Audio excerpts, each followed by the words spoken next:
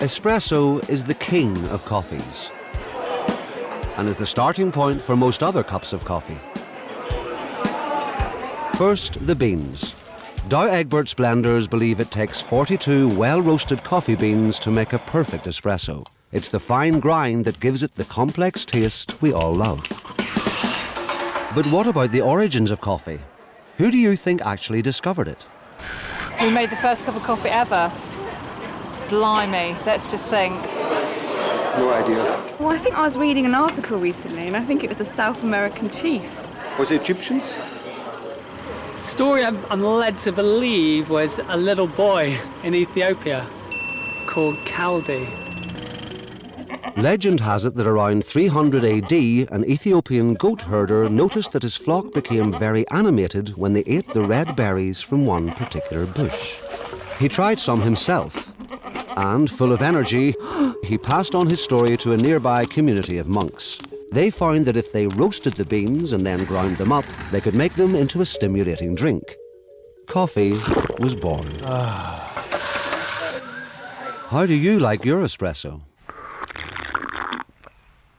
Me personally, something strong, rich, smooth, with a bit of a bite on the end. The darker the better. I like it, you know, really packed in and quite sharp and short as well. I like a short espresso. By the time it arrived in Britain in the 17th century, coffee's energising properties were well known. It proved a great alternative to beer, till then the mainstay of a family's diet. Coffee houses quickly became popular all over Europe. They started life as places for people to meet and do business. In Britain, they were called penny universities. One became the cornerstone of banking in the City of London. And this is what Lloyd's of London looked like when it opened in 1688 as a coffee house. They became synonymous with intelligent conversation, lively debate, and intellectual relationships. Right, 200 guineas. Thank you very much.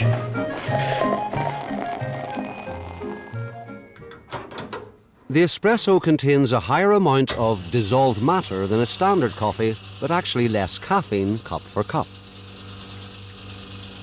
When do you like your espresso? As soon as I walk in the door. All the day. in the early morning? Usually in the morning, 2, 3, 4 cups.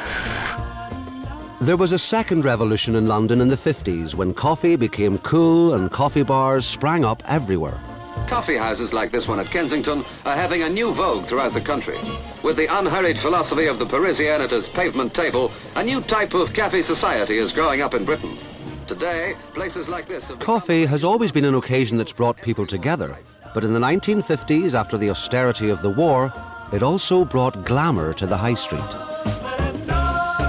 In 1753, a small shop selling coffee, tea and tobacco was opened in the Netherlands. It was one of the earliest of its kind, and it was called Douwe Egberts. It went on to become an internationally renowned business that gained momentum as coffee became one of the world's greatest trading commodities and the lifeblood of many European cities. And no one took it to their hearts quite like the Viennese, for whom coffee became a way of life. Vienna without a coffee house, I think, is unthinkable. My opinion.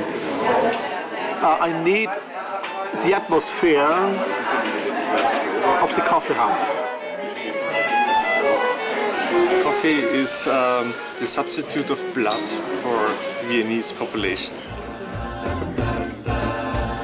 Now Vienna and the rest of Europe is peppered with coffee houses, which are little time capsules happily resistant to change and loved by regulars.